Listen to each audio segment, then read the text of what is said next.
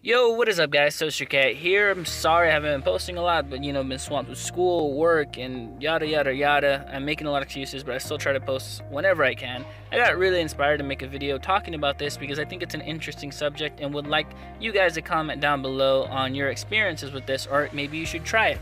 So as the title states, it's growing with manga, or how manga helps you grow.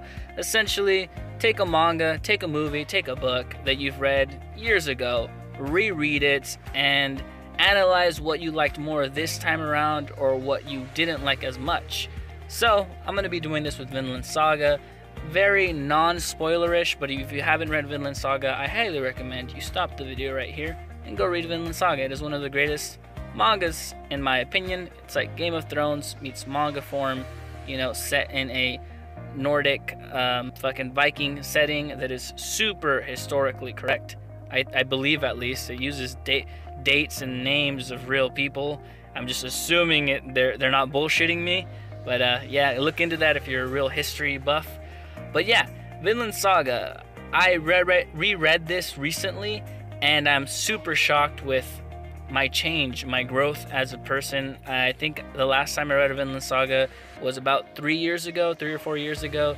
And when I did, I really enjoyed the beginning arcs as super grand on a scale. A lot of really likable characters, really despisable characters as well, but you grow to like.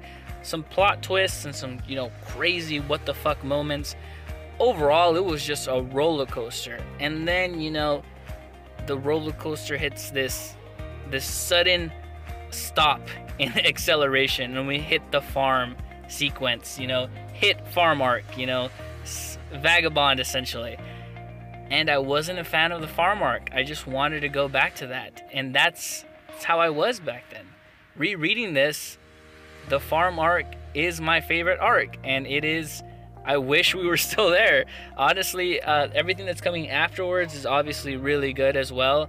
But farm, nothing has been able to top the farm. I think it is one of the greatest arcs in manga, in Vinland Saga for sure. So much character growth, so much really sad and depressing moments and very real moments that show a lot of humanity within the characters, show a lot of consequences, and it's just some really fucked up characters are displayed there. I really like the main farmer, not the old man, but his son, who's essentially a liar. I'm not gonna really spoil it here, but I love his character progression and backstory and sort of plot twist.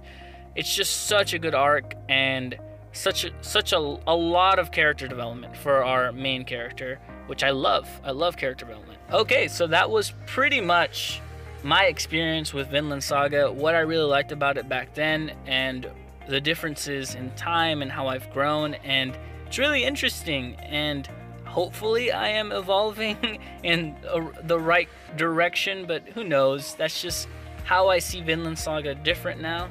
Maybe I'm a more patient fellow, and I